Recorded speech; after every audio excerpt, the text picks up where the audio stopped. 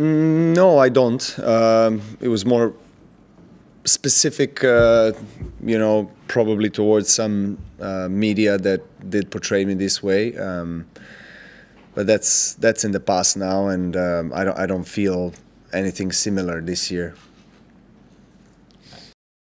Well, you have to. I mean, in a way, if I do hold the grudges and probably if I'm not able to move on, I wouldn't be here, you know. And also, I have to say that the amount of positive experiences I had in Australia overwhelmed the negative experience maybe of last year. So, you know, my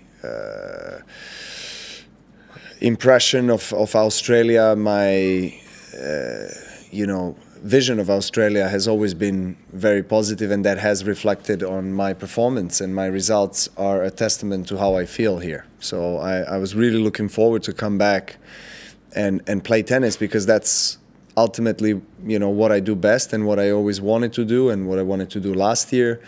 And you know, I'm really looking forward to play in front of the people and hopefully bring them some good fun and good vibes.